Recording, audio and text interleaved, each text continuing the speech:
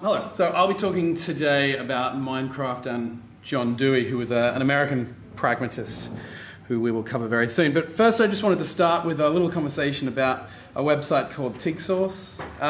It's a website dedicated to video game reviews, interviews with developers and commentary on the industry at large. It's one of the largest communities of indie or independent game developers on the web. And the forum attached to it is dedicated to indie game creation. The developers can discuss game ideas, post demos, and share builds and things like that. You know, this symposium is all about open literacy and informal communities of knowledge creation, and in many ways, the TigSource community is kind of the ultimate source of open literacy. It's in every way what John Dewey, the theorist I'm going to focus on today, would call a community of inquiry. And it's just something I'll discuss in a little bit in a moment. And if I had, in doing this research, I realized that TigSource as an open literacy community would be a fantastic study. But instead I've decided to go with the more visually appealing Minecraft. But I think it's a very good example as well. But it's here on TigSource that we first hear mention of a small developer by the name of Notch. So Notch was a coder and game developer. He worked for a couple of big game companies in Sweden. But he successively quit any great job that he had for any long period of time to start working in his own little project. And that little project, with the help of other developers on TigSource, became the game that we know as Minecraft. Minecraft started as a really basic build of an online space, and it took inspiration from various other games. For its distinctive look and gaming style. For example, the distinctive blocky look of Minecraft was inspired by the game called Infiniminer, which is on the your left, my right. And the other inspirations that Notch himself has cited is Roller Coaster Tycoon and Dwarf Fortress at the top. Dwarf Fortress is a fantastic example of an extremely simplified graphics game that has immense amounts of complexity. It essentially uses all the different symbols on a keyboard to represent a fantasy world where dwarves battle against giant spiders and other monsters and create their own little fortress. Interestingly though, the practice of taking inspiration from games is not considered necessarily plagiarism in this community. Notch very clearly talks about Minecraft as an Infiniminer clone in its early development. And what makes TigSource such an interesting place is that these ideas are shared freely. If one person has a good idea and shares it with the community, the other people are going to take that idea and go in different directions with it. There's also an acknowledgement that many of these ideas would not exist if not for the community itself. And so the community, it seems, and not the individual, is the one that essentially owns the knowledge that's created through the community discussion. What individuals do with that information, what they produce, is theirs, but this is only possible within this community context. So it was May of 2009 that we first saw a commercial version of Minecraft released. And again, Notch handled this slightly differently. In his mind, the game wasn't finished, and so he wanted to add more. He charged a reduced fee for the initial game. It was half price. And he promised that any future updates would be made freely available to anyone who bought the game. This style of release has, for better or worse, become a fairly common thing among indie developers. It's called early access now, and games are often released half finished, or just a playable version is released so that smaller development companies can make generate some income to finish the game, essentially. In the first 24 hours of release, Notch sold 15 copies. He was ecstatic. But of course it went on to become one of became the most sold game that we know of today, selling millions and millions of copies. In keeping with his promise, Notch kept a blog about his development of Minecraft and asked feedback from those who'd bought the initial game. People would have suggestions and find bugs, and he'd add new features and fix problems based on the discussions he'd have. And this was the beginning of this online community around Minecraft, which a bunch of players who were immersed in a new online world and who had a vested interest in making this something that they wanted to be a part of. And so in many ways, this was always Notch's project. He was driving it, he was the creator, but he gave a fairly large amount of control to the community in what the game would become and how it would be played. For example, Notch didn't ever put in an introduction to Minecraft. When playing survival mode for the first time, you dropped into a world without so much as a hint of what even the controls are. My first time playing, I distinctly remember I just figured that if I punched a tree several times, a block would come off and I could, collect the wood from it. When I noticed that the sky was turning orange and then it turned red and turned into blue, I thought, oh, that's pretty. That's really nice. Isn't that a nice little feature? And so I was playing around with this wood and I realized you could make wooden planks with it, and then with the wooden planks you can make the workbench, which is where you can construct more detailed things. When I heard this guttural growl behind me, I was wearing headphones at the time, it was late at night, and so I stopped, I clicked out of the construction menu and noticed that the screen was completely black. Now it's a different image to this one because there's light sources. I hadn't figured out how to make torches yet. And so the screen was black and all I could hear was this guttural, and I turned around and the thing that I saw was this guy, a green monster looking thing that started flashing white as it ran towards me. What I later found out was a creeper. As it exploded, I died, and that was the first night that I failed to survive in Minecraft. And that happened a couple of times, actually. But confused and a little annoyed, I went online to see if this weird thing had happened to anyone else.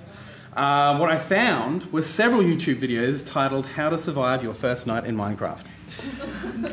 From these, I very quickly found a series of YouTube channels and websites dedicated to the Minecraft community. From its humble beginnings on Notch's development blog, this community had turned into a living, breathing knowledge community within the world of, with the world of Minecraft as a tub. The community groups that naturally arose from Minecraft in the months and years after its release is a really great example of what John Dewey called a community of inquiry. John Dewey is an American pragmatist and educator from the late 19th, early 20th century. Dewey places education in roughly two different characterizations: the informal education of a community and the formal education of a school.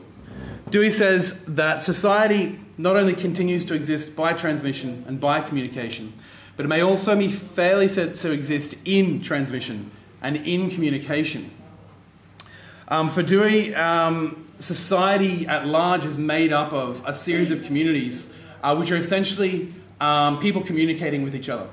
It's how we share information, how we learn, and how we construct meaning. So Dewey claimed that members of a community were not only brought together from physical proximity, such as neighbours and family, but also proximity to ideas and values. He was working in the early 20th century, and so this meant subscribing to certain newsletters, being part of political parties or interest groups. However, what Dewey didn't really anticipate, and probably couldn't have, was the scope and possibility of knowledge communities in the internet age. The ability to connect to like-minded individuals from vastly different social and temporal locations has had an enormous impact on our ability to create communities of inquiry. The network of online communities that exist today is a testament to Dewey's idea of education. He claims that formal education can only support a relatively low level of complexity, and this is often characterized in pre-written communities and cultures. But once we begin to use symbols to convey vast amounts of information, education needs to become more formalised, such as school and school institutions. The problem here is that formal education becomes abstracted from the world to the extent that information is no longer situated. Knowledge is not understood by doing, but it's understood by memorising.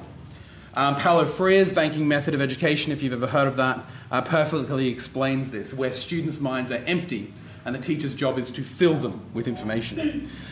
This kind of knowledge, according to Dewey, is irrelevant because it is not useful. So Dewey's great challenge was to create a formal education around the informal structure of a community. He calls this the community of inquiry.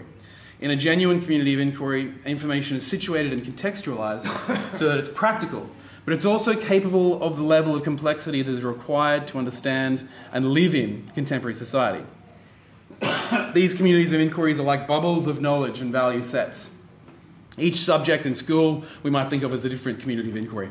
But outside the formal structure of a school, we see the communities of inquiry in the wild occur all the time. Football supporters, unions, interest groups, and gaming communities are all examples of different communities of inquiry, and they are very interrelated. in order to highlight some of these features, I wanted to look at a couple of cases from the early days of Minecraft. So the first one is this one. It's from 2010, and going by the handle Halcon, uploaded a project on the Penny Arcade forums about some Star Trek project that he'd started in Minecraft. And it turns out the project was a 1-to-1 scale replica of the USS Enterprise D from Star Trek The Next Generation. Picard, not Kirk, for those playing at home. So this is how he did it. He found the original blueprints of the Enterprise from the original artist who created from the series. And he layered those images in GIMP, which is an open source image generator, editor. He resized the plans so that 1 meter equaled 1 pixel, and then he reduced each deck to a 2-color bitmap that was exported as a layer. This layer was then uploaded into the Minecraft level editor, and we end up with a wireframe version of the Enterprise that you can see there. I think we also have a slightly... It's massive, by the way. Absolutely huge. So there was significant discussion over several different forums as to whether or not Halcon's wireframe was legitimate, whether or not the community of inquiry would accept it as appropriate practice. He hadn't laid down each block by hand. He'd written a program to do it for him. And so some in the community thought this might constitute cheating. This is an interesting phrase to use, though, as at the time, Minecraft didn't have an endgame state. There was no way to win this game. Further to this, builds, as they're called, were generally made in creative mode, where the survival and mining was not an issue. In creative mode, you're given infinite resources, and you don't have to try and survive. So what was it to cheat in this sense? There were clearly some actions in Minecraft that were illegitimate, according to the community. What was being valued in these forums was creativity and skill. And it was up to the members of the community to decide what was acceptable and what would be acceptable as an example of creativity and skill. And so it was decided that Halcon had done something new and something valuable. He'd had used several programs to create an amazing structure, and while the skill involved wasn't in Minecraft per se, in that it wasn't in laying down each of these blocks by hand, it became a valuable practice in the Minecraft community. New knowledge was created. Several new ways of building emerged from this and other instances like it in the early days of the community. For Halcon, he made a public server after uploading this and asked for help in building in all the decks. On a forum of one of the Minecraft sites, he posted a detailed key as to how to go about this, what blocks to use, what color scheme for each of the decks, and that sort of thing. And about a year later, Halcon posted a video online of an almost complete Enterprise. These are the blueprints that he used, by the way. So that's the almost complete Enterprise that he's got there.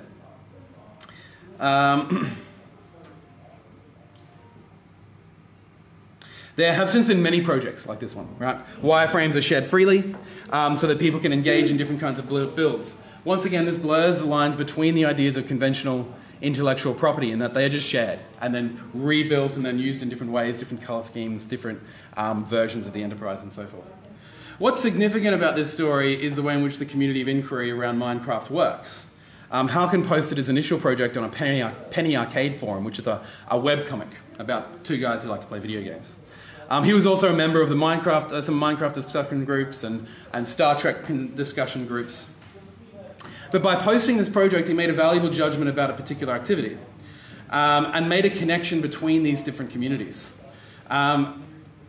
And various other communities responded positively to this. Of note, Dewey argues that membership in any community, in many communities, is integral to ensure no one group forms different values for an individual. So the idea being from John Dewey is that if we gain all of our values and meanings from our community groups, it's best to be engaged in many different communities so that we aren't essentially conformed to one sole kind of area of value. In that way, we can evaluate different communities of inquiry for their value. And there doesn't need to be one set truth for value creation. This shows the community of inquiry doesn't exist in specific locations, even online ones as well. The community of inquiry only exists because each member holds to that community, their values, their ideas, and their knowledge. And in this way, Halcon was operating as a member of one of these communities, many in fact, by affirming a new set of values and then sharing it out into the world. I've got one more example as well. Oh, and that's the inside of the deck when they built it. So, my second example is all about a material called redstone that can be found in Minecraft.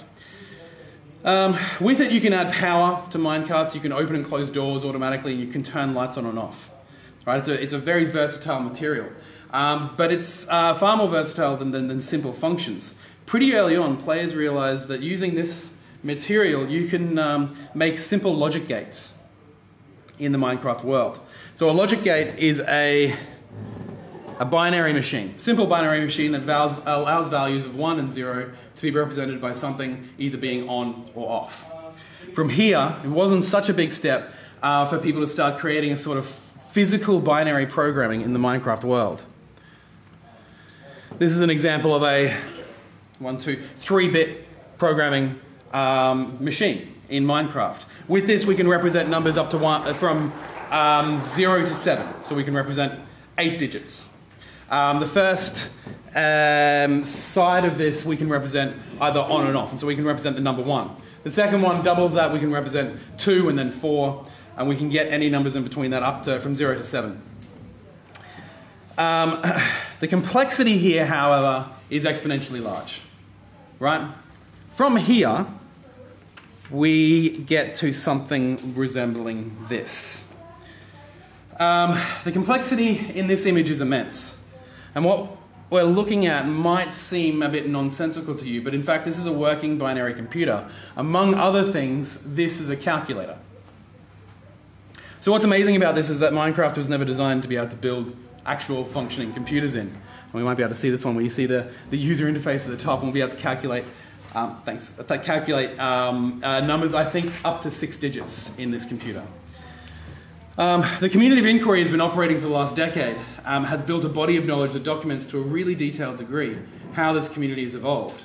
To the extent that when new players begin playing, there's a wealth of information that is available for other players and other members of the community about how to play, what has been done, and what can be done. And so we've built exponentially the base of data within this community to allow new members in a relatively short period of time to be able to create something as complex and immense as this. This was made in someone's spare time, by the way, in between school semesters. He's about 19 years old from the time it was created. This was during his spring break. He made this. And what's interesting as well is that in one of the other builds, I found this set of comments on a Reddit post about someone who made a hard drive in Minecraft. So essentially the hard drive at the top, there's a number pad at the top, and it can store strings of numbers in that little chest down the bottom there. But the post begins, or somewhere down the post begins, someone posted, "Can someone help me, tell me where I can learn this stuff?" And he's met with a wealth of information. In fact, the various posts we get, you go, okay, so you need to learn this and this and this and this and this, and then slightly further down we just get links to here's how you start programming. This is the first 5 things you'll need to learn. Do these things and you'll be able to build something else like this, and then upload it to this site and we'll evaluate it. This, in my mind, is a perfect example of a working community of inquiry that is functioning in the way that Dewey thought it would. And it's a great example of a form of open literacy where knowledge is not just learnt, but created and co-created by the actual members of the community.